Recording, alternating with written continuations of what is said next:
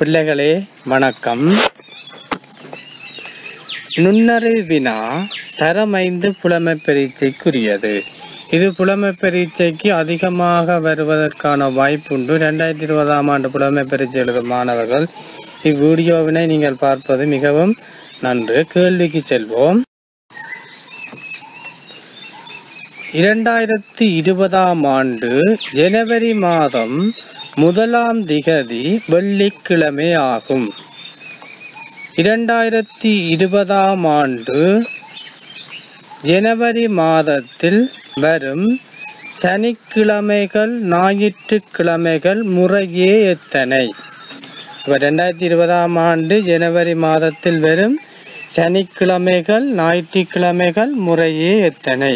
இந்த கேள்வியில எங்களுக்கு தரப்பட்ட கூற்று தான் இந்த கேள்வியை நாங்கள் சரியாக செய்து கொள்ள பயன்படுத்தப்படும்.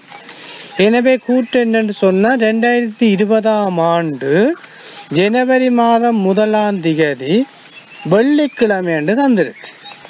அப்போ 2020ஆம் ஆண்டு உங்களுக்கு தெரியும் லீக் வருடம். ஏனென்று சொன்னால் லீக் வருடம் 4 வருடங்களுக்கு ஒரு முறை வரும்.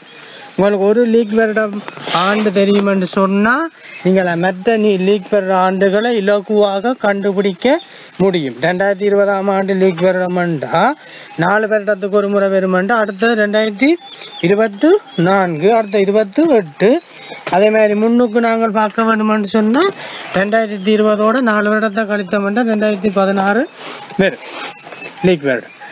அப்போ முதலாவது லீக் வருடம். இந்த கூற்றுல ஜனவரி மாதம் 1ஆம் தேதி வெள்ளி என்றும் தரப்பட்டிருக்கு. அப்போ இந்த கூற்றை வைத்து இந்த கேள்விக்கு பார்ப்போம்.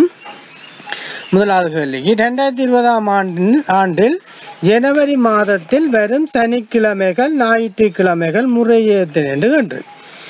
அப்போ எங்களுக்கு தெரியும் வெள்ளிக்கிழமை ஜனவரி மாதம் 1ஆம் தேதி. அப்போ சனிக்கிழமை என்ன தேதி 2ஆம் தேதியா இருக்கும். ஏண்டா வெள்ளிக்கிழமை 1ஆம் தேதி, சனிக்கிழமை 2ஆம் தேதி, ஞாயிற்றுக்கிழமை 3ஆம் தேதியா இருக்கு.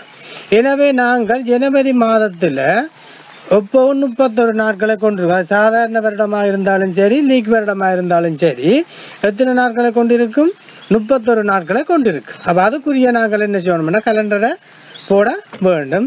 விடை இருக்கு, நாங்கள் விடைய பிறகு பார்த்துக்கொள்வோம். கலண்டருக்கு வருவோம். பாருங்க, நான் என்னென்னா ஜனவரி மாதத்துக்குரிய கலண்டரை போட்டிருக்கேன். இந்த கூற்றுப்படி தான் இந்த கலண்டரை போடணும். ஜனவரி மாதம் 1ஆம் தேதி வெள்ளி என்ற அடிப்படையில் 1ஆம் தேதியை நாங்கள் எடுத்துக்கொள்ள வேணும். அப்போ கலண்டரில் 1ஆம் தேதி வெள்ளி என்று போடப்பட்டிருக்கு. வெள்ளி என்று போடப்பட்டிருக்கு. சரிதானே? அங்கால பாருங்க, அங்கால 2ஆம் தேதி 3ஆம் தேதி என்று 31 நாளையும் போட்டிருக்கிறோம். இதில் பாருங்க, நாங்கள் 2ஆம் தேதி சனி என்று சொல்லக்குள்ள அதோட நாங்கள் 7 நாட்களை கூட்டி அடுத்த வாரம் சனிக்கிழமை 9ஆம் தேதி என்று வரும். அப்படின்னு நாங்கள் போடலாம். சாதாரணமாக அடிப்படை மாணவர்களும் மெல்ல கற்க மாணவர்களும் இந்த கேள்வியை செய்வதற்கு இதுதான் இலகுவான வழியாக அமையும். மற்ற மாணவர்கள் நிமித்திரன் உள்ள மாணவர்கள் அதை செய்து கொள்வார்கள். ஆனால் மெல்ல கற்கும் மாணவர்களுக்கு இதை நாங்கள் போடுறதுக்கு வேகமாக போடலாம், பிரச்சனை இல்லை. பாருங்க, கலண்டர் போட்டாச்சு. போட்டு முடிஞ்சா அப்புறம் 31 நாளும் போட்டிருக்கேன். எப்படி போடணும்? ஜனவரி மாதம் 1ஆம் தேதி வெள்ளி என்ற அடிப்படையில் வெள்ளி 1 போட்டு 31 நாளும் போடணும். போட்டுட்டு பாருங்க, இதில் பாருங்க சனிக்கிழமை உங்களுக்கு தெரியும் 2ஆம் தேதி சனி, 9ஆம் தேதி சனி, 16ஆம் தேதி சனி, 23ஆம் தேதி சனி, 30ஆம் தேதி சனி என்று தரும். அப்போ எத்தனை நாட்கள் இருக்குது? மொத்தம் 5 நாட்கள் இருக்குது. ஞாயிற்றுக்கிழமையை பாருங்க, 3ஆம் தேதி ஞாயிறு, 10ஆம் தேதி ஞாயிறு, 17ஆம் தேதி ஞாயிறு, 24ஆம் தேதி ஞாயிறு, 31ஆம் தேதி ஞாயிறு. அதிலே மத்தின போட்டிருக்கு 5 நாட்கள் வருது. எனவே ஜனவரி மாதத்தின் சனிக்கிழமை 5, ஞாயிற்றுக்கிழமை 5. அப்போ விடையாக தான் அமைகின்றது 3வது விடை அமைகின்றது. இது ஏன் இப்படி நான் இந்த விளங்கப்படுத்தேன்? இதுவும் விட இலகுவான முறையில் செய்யலாம். ஆனால் அது மீத்திரன் உள்ள மாணவர்கள் தான் அதை செய்து கொள்வார்கள். சாதாரணமாக மெல்ல கற்கின்ற மாணவர்களாக இருந்தால் இவ்வாறு விரைவாக செய்து கொள்ள முடியும். எனவே இதில் இன்னும் ஒரு கூட்டு சொல்றேன்னு சொன்னேன். என்னன்னு சொன்னா, ஒரு மாதத்தின் 1ஆம் திகதி என்ன கிழமையோ அதே மாதத்தின் 29ஆம் தேதியும் அதே கிழமை இருக்கு. பாருங்க, அது எல்லா மாதத்துக்கும் பொருந்தும். ஜனவரியிலேருந்து டிசம்பர் வரையான மாதம் எல்லா மாதத்துக்கும் பொருந்தும். எப்படின்னு சொன்னா பாருங்க, வெள்ளிக்கிழமை 1ஆம் தேதி தானே. இதுல வெள்ளிக்கிழமை 1 அதே மாதிரி 29 1 அந்த கலண்டர்லாம் அமைந்து அது வருடத்தின் எல்லா மாதத்துக்கும் போற அது என்ன வருடமாக இருக்கலாம், சாதாரண வருடமாக இருக்கலாம், லீக் வருடமாக இருக்கலாம், இந்த வருடத்துக்கும் அது பொருந்த கூடியது. எனவே இதுல பாருங்க சனிக்கிழமை 5 இருக்கு, ஞாயிற்றுக்கிழமை 5 இருக்கு. எனவே நாங்க 3வது விடயங்களை கூறிட்டோம். அந்த கேள்விக்கான விடையாக அமையும், சரியாக அமையும். சரிதானே? அப்ப அதை நான் என்னன்னு சொன்னா உங்களுக்கு காட்டி இருக்கிறேன். சிவப்பு நிற பாக்ஸ் அடிச்சு ஒரு கட்டம் வேற இந்த கட்டத்துக்குள்ள காட்டி இருக்கிறேன். அப்ப சனிக்கிழமை 5 நாங்கள் எத்தனாவோட 3வது விடயங்களை திருட வேணும். இதே கூட்ட வைத்து 2வது கேள்விக்கு போவோம். அதே கூட்ட பயன்படுத்தி 2வது கேள்வியை பார்ப்போம். 2020ஆம் ஆண்டில் எத்தனை வெள்ளிக்கிழமை வரும்? 1வது விடை 52, 2வது விடை 53, 3வது விடை 54. இந்த 2020ஆம் ஆண்டு லீக் வருடம். எனவே லீக் வருடம் சாதாரண வருடத்துக்கு இந்த கிழமைகளை காண்றதுக்கான உத்திகளை பார்ப்போம், செய்முறை போவோம். இதுல பாருங்க, லீக் வருடம் ஒன்றுல 1ஆம் திகதி 2ஆம் திகதி வரும் கிழமைகள் வருடத்தில் 53 தடவை வரும். ஏனைய கிழமை 52 தடவை வரும். இதுல இருந்து நீங்க என்ன பண்ணி கொள்றீங்கன்னு சொன்னா, லீக் வருடத்துல ஜனவரி 1ஆம் தேதி வார நாளும் 2ஆம் தேதி வார நாளும் 53 அந்த ஆண்டுல இருக்குமா. ஏனைய கிழமை 52 இருக்கு. இதுல பாருங்க, 1ஆம் தேதி வெள்ளிக்கிழமை கூட்டுல சொல்லப்பட்டது 1ஆம் தேதி வெள்ளிக்கிழமை என்று சொன்னா 1ஆம் தேதி எப்ப எத்தனை இருக்கும்? வெள்ளிக்கிழமை 53 இருக்கும். 53 என்ற விடயங்களை இதோட வேணும். அடுத்த கூட்ட பாருங்க, சாதாரண வருடம் ஒன்றில் 1ஆம் தேதி வரும் கிழமை வருடத்தில் 53 தடவை வரும், ஏனைய கிழமை 52 தடவை வரும். சாதாரண வருடத்துல 1ஆம் தேதி மட்டும்தான், வாரக்கிழமை மட்டும்தான் வருடத்தில் 53, ஏனைய கிழமைகள் எல்லாம் 52 இருக்கும். லீக் வருடத்துல 1ஆம் 2ஆம் தேதிகள் மட்டும் 53 இருக்கும், மற்ற எல்லாம் 52 இருக்கு. அப்ப நாங்கள் இதுல வீட்டுல சொல்லப்பட்ட மாதிரி 2020ஆம் ஆண்டு ஜனவரி மாதம் 1ஆம் தேதி வெள்ளிக்கிழமை என்று சொன்னா, வெள்ளிக்கிழமை என்ற எண்ணிக்கை எத்தனையா இருக்கும்? 53 இருக்கும். வெள்ளிக்கிழமை சனி, வெள்ளி 1ஆம் தேதி சனி 2ஆம் தேதி, அதுவும் எத்தனை? 53 இருக்கும். மற்ற எல்லா கிழமையும் எத்தனை இருக்கும்? 52 இருக்கும். எனவே இந்த கூட்டை நீங்க பயன்படுத்தி மனநம் செய்வதன் மூலம் இந்த கேள்வியை செய்து கொள்ள முடியும்.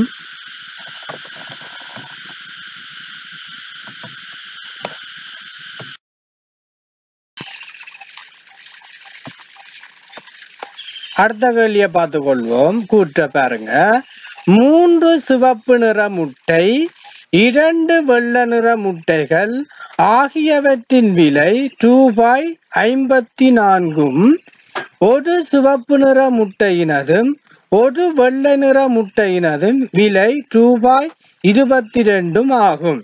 கேட்ட கேள்வி, ஒரு சிவப்பு நிற முட்டையின் விலை எவ்வளவு என்று கேட்டிருக்கு. 1வது விட பாருங்க 22, 2வது விட 15, 3வது விட 10 தரப்பட்டிருக்கு. இந்த கேள்வியை நாங்கள் ஒரு பெருக்கல் கழித்தல் மூலம் இந்த கேள்வியை இலகுவாக செய்து கொள்ள முடியும். இதுக்கு பாருங்க, நாங்கள் இந்த கேள்வியை இந்த முறையில எந்த கேள்வி வந்தாலும் நாங்க செய்து கொள்ள முடியும். நீங்க பாருங்க மாணவர்கள், புலமை பரிசெழுத மாணவர்களே, நீங்க இதுவரைக்கும் நீங்க வினாத்தாளுல நீங்க மாதிரி வினாத்தாள் செய்திருப்பீர்கள். அந்த வினாத்தாளுல பழங்களை போட்டு 2 பாக்ஸ் அடிச்சு பழங்கள் போட்டு கேள்வி தந்திருப்பாங்க. அந்த கேள்வியை நாங்கள் இவ்வாறாக கழித்தன பெருக்கியோ அல்லது கழித்தோ விடைய செய்து கொள்ள முடியும். நாங்கள் பாருங்க, சில நேரம் சில கேள்வி பெருக்காமலே உடனே கழித்தே இந்த விடைய செய்யலாம். இதுக்கு நாங்க பெருக்க வேண்டி வரும். அது எவ்வாறுன்றதை பார்ப்போம். பாருங்க செய்முறையில பாருங்க, 1வது பாருங்க, இதுல நீங்க குறைந்த பிணைப்பையும் கூடிய பிணைப்பையும் பார்க்க வேண்டும். கூடிய பிணைப்பை பாருங்க, 54 பெருமைதான கூடிய பிணைப்பு. அது 3 சிவப்பு நிற முட்டை, 2 வெள்ளை நிற முட்டை. நீங்கள் இது செய்முறையை பார்க்க வேண்டாம், கேள்வியை பாருங்க. 3 சிவப்பு நிற முட்டை, 2 வெள்ளை நிற முட்டை ஆகியவற்ற விலை 54. நீங்கள் அதை போட வேணும். ஒரு சிவப்பு நிற முட்டை ஒரு வெள்ளை நிற முட்டை என்ற விலை 22 இருக்கு. இதை நாங்கள் அப்படியே கழிக்கலாமோன்னு பார்ப்போம். சிவப்பையும் கழிச்சோம்னா, சிவப்பு நிற முட்டை 1வது கூட்டுல 3, 2வது கூட்டுல 1, 3 1 கழிச்சோம்னா 2. அதே மாதிரி வெள்ளை நிற முட்டை 1வது கூட்டுல 2, இரண்டாவது கூட்டுல ஒன்று. அப்ப இரண்டுல இருந்து ஒன்றை கழிச்சோம்னா ஒன்று. அப்ப இரண்டு என்ன இதுலயும் இதுல இரண்டு முட்டையிலையும் ஒவ்வொன்று வருகுது அல்லது ரெண்டு ஒன்று வருகுது. அதால நாங்கள் அவ்வாறு செய்யலாம். எப்பவும் களி கேக்கு என்ன செய்யணுமாண்டா, ஒரு பொருள் தான் மிஞ்சணும். அதை எத்தனையும் மிஞ்சலாம். ஒரு சிவப்பு நிற முட்டை ரெண்டு மிஞ்சலாம், ஒன்று மிஞ்சலாம். ஆனா மற்ற வெள்ளை நிற முட்டை மிஞ்ச கூடாது. அந்த ரீதியில செய்யவும். அப்ப நாங்கள் என்ன செய்யணுமாண்டா, உடனடியாக இதுல பாருங்க, குறைந்த பெருமானம் உள்ள பிணைப்பை 2 ஆல பெருக்க வேணும். 2 ஆல பெருக்கியும் அதை செய்ய முடியாது, 3 ஆல பெருக்க வேணும். இதை நான் 2 ஆல பெருக்கிய செய்யலாம். பாருங்க, நாம் கூட்டொழிக்கன் சிவப்புன்னு கூட்டுக்கு வாங்க செய்முறைக்கு. பாருங்க பிள்ளைகளே, ஒரு சிவப்பு நிற முட்டை ஒரு வெள்ளை நிற முட்டை ரூபாய் 22 போட்டிருக்கேன். அது எல்லாத்தையும் 2 ஆல பெருக்கி இருக்கேன். பாருங்க, ஒரு சிவப்பு நிற முட்டையை ஒரு சிவப்பு நிற முட்டையை 2 ஆல பெருக்கி 2 சிவப்பு நிற முட்டை வந்திருக்கு. அதே மாதிரி ஒரு வெள்ளை நிற முட்டையை 2 ஆல பெருக்கி 2 வெள்ளை நிற முட்டை வந்திருக்கு. 22 2 ஆல பெருக்கி 44 வந்துடும். அது உங்களுக்கு பெருக்க தெரியும் சாதாரணமாக. அடுத்த ஆட்டம் பாருங்க, பெருக்கி வந்த விடை பிணைப்புல 44 பெறுமதி. அங்க முதலாவது இருக்கிற பிணைப்பு, பெருக்காமல் இருக்கிற ஒரு பிணைப்பு இருக்கு, 54 ரூபாய் பெறுமதியான பிணைப்பு, அந்த பிணைப்பு தான் கூட. எனவே அந்த பிணைப்பை இதை கழிக்க வேணும். அது பெருக்கி வந்தது 44 பெறுமதியான பிணைப்பை கழிக்க வேணும். இரண்டாவது கட்டம் பாருங்க போட்டிருக்கிறேன். இரண்டாவது கட்ட கூட்ட பாருங்க, 3 சிவப்பு நிற முட்டை 2 வெள்ளை நிற முட்டை ரூபாய் 54 எழுதிக்கிறேன். அடுத்த நாங்க பெருக்கி 2 ஆல பெருக்கி வந்த பிணைப்பிற்கு எல்லாம் 2 சிவப்பு நிற முட்டை 2 வெள்ளை நிற முட்டை ரூபாய் 44 வந்துருக்கு. எனவே கழித்திருக்கிறோம் பாருங்க, 3 சிவப்பு நிறத்துல முட்டையில இருந்து 2 சிவப்பு நிற முட்டையை கழித்தோம்னா ஒரு சிவப்பு நிற முட்டை வரும். 2 வெள்ளை நிற முட்டையில இருந்து 2 வெள்ளை நிற முட்டையை கழிச்சோம்னா 0. 2ல இருந்து 2 போனா 0 வருது. 54 இருந்து 44 கழிச்சோம்னு சொன்னா 10 வருது. எனவே இங்க ஒரு பொருள் தான் மிஞ்சி இருக்கு, அது ஒன்று தான் மிஞ்சி, 2 மிஞ்சலாம் பிரச்சனை. இப்ப 2 மிஞ்சிருச்சா நாங்கள் 2 சிவப்பு நிற முட்டை 20 ஒரு முட்டையை காண்றாண்டா 22 பிரிச்சோம்னா ஒரு முட்டை வரும், அதை காணலாம் விலவா. ஆனா ஒரு வெள்ளை நிற முட்டையை வந்தா காண்பது கடினம். அப்ப அதுக்கேற்ற மாதிரி ஒரு பொருளை வர பண்ணணும், ஒரு முட்டையை வர பண்ணணும். ஒரு சிவப்பு நிற முட்டை 10 ரூபாய் என்று கண்டுபிடித்து விட்டோம். எனவே எங்களுக்கு கேட்ட கேள்வி, ஒரு சிவப்பு நிற முட்டை என்ற விலை 10 என்று கண்டுபிடிச்சாச்சு. ஏன்னா இந்த கேள்விக்குரிய விட கண்டுபிடிச்சாச்சு. ஏனைய கேள்வியை நாங்கள் உங்களுக்கு என்ன நீங்க கேட்டு அறிந்து கொள்வதற்காக கூறுகின்றேன்.